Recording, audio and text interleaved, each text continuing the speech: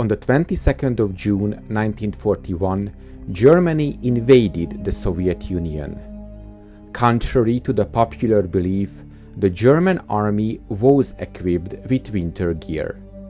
But it was winter gear designed for Western European winters. It was perfect in Germany or France, served well in Denmark or Norway. It was even a bit too much in Italy or Greece. The Russian winter is, however, totally different.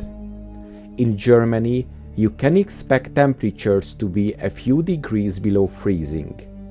In Russia, it can be minus 30 degrees or even colder for weeks or months. The winter gear of the German army was simply not fit for that cold.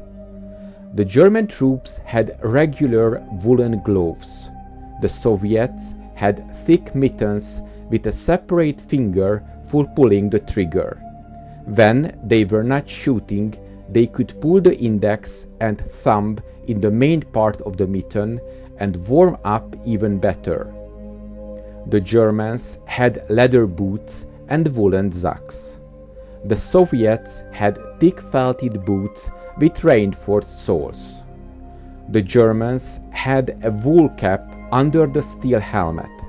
The Soviets had very thick padded hats with ear flaps, so thick that they made wearing a helmet not even necessary. The Germans had thick greatcoats. The greatcoat alone weighed close to 3 kilograms. The whole winter gear set we can assume to be about 6 kilograms. For a German infantry division at full strength, that is over 100 tons of load. Carrying them with the division takes about a sixth of the division's internal transport capacity for gear that will not be used for months. A shortage of winter gear was primarily because it made no sense to equip troops with winter gear in June, and when it became a necessity, the demands for fuel, ammo, food, medicine, and spare parts had already overloaded the German logistics network, reliant on the insufficient Soviet infrastructure. So, the Soviets' winter gear was made for the Russian winters. The German winter gear was not.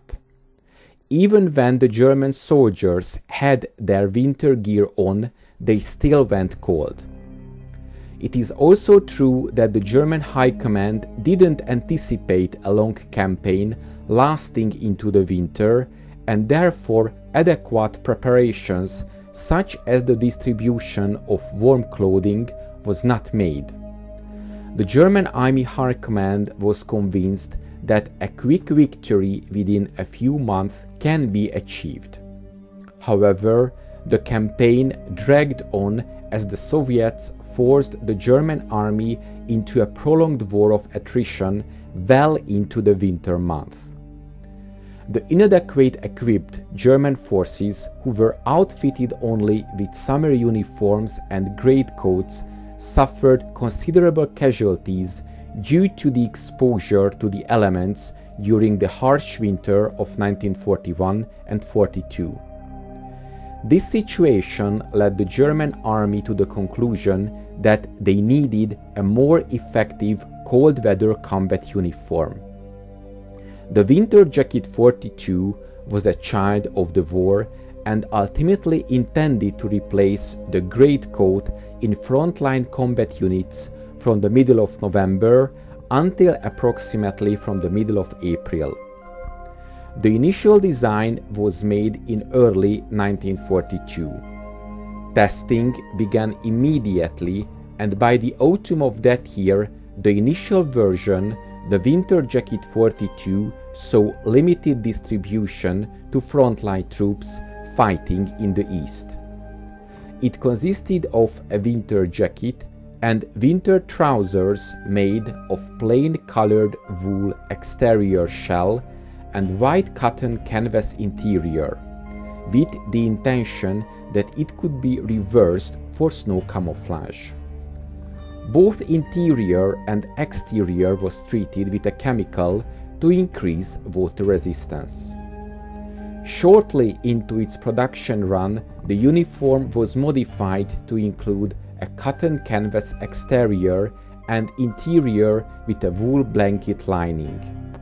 These were still being produced with a white interior and a monotone exterior ranging from a mouse grey to various shades of green similar to the earlier production models.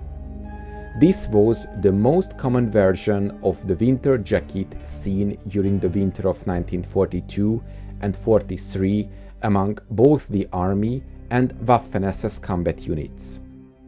The development of the winter gear continued the next year.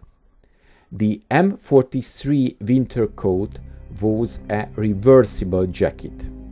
It was made out of reliable, warm and waterproof materials, always featuring a hood, which could be tightened using two laces if necessary. It relied exclusively on knob buttoning and featured only two frontal lower pockets. It could be reversed to be worn in different appearance, and for such matter, it featured another variant of appearance on the other side. In this case, the all-white pattern, which was intended to be worn, is winter weather. It was being produced from 1943 and continued until the end of the war. However, although receiving the camouflage jacket, the German army still did not feature any kind of camouflage trousers, so many field improvisations were made by the German soldiers.